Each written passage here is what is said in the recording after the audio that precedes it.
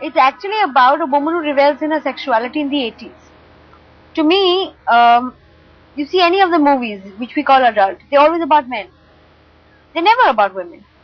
So that's why I call it a brave film, because it's about a bold woman. It's about a woman who, in the 80s, in her own slightly innocent or extremely aggressive way, challenged the male domination in a film industry, the South film industry, where male worship is almost a part of it. And yet she wasn't treated very well. She wasn't. She was objectified. But she did it so... She knew she was being objectified. And exploited. She openly did it. But perhaps we don't know what choices she had. No, I don't talk about only one woman. No, I know.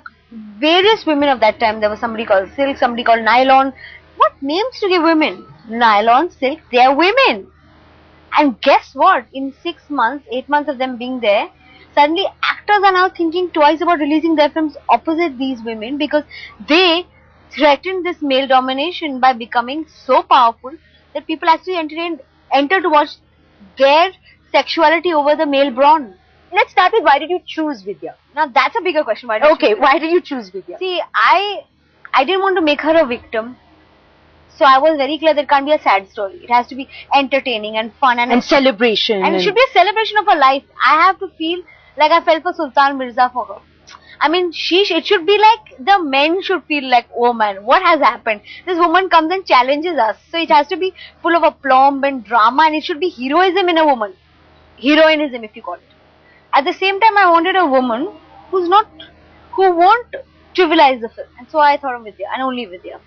There was no doubt about anyone. I won't make this film.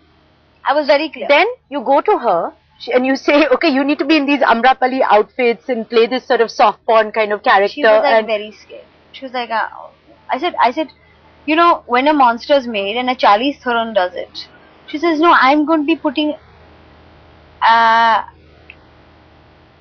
risk my so many years of image building that I've done. I said, did you build that image for a reason? She said, no. I said, it just happened.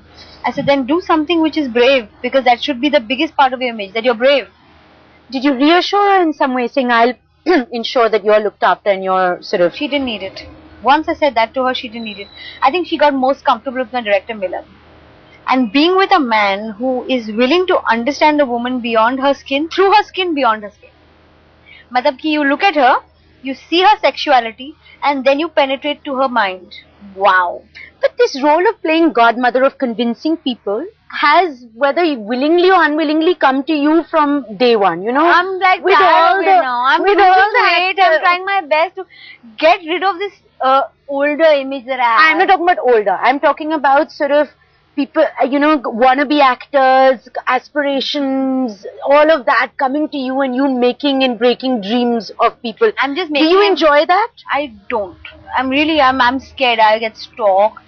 I get issues. I have to have bodyguards wherever I go, because you see what happens is at one time you enjoy it when you're younger. You start like, wow. The power of it. All. Later on you realize you're doing your job. No one really is grateful. Years pass. Everyone forgets. So you're like doing your job and you're doing it only for yourself, not expecting gratitude afterwards. But you get blamed for people who don't become stars. Like you don't cast someone and they can bitch you out because you didn't cast them. So there's always another side to it all. And have you ever abused this power? Knowingly or unknowingly? Unknowingly maybe, knowingly no. Has there ever been a couch?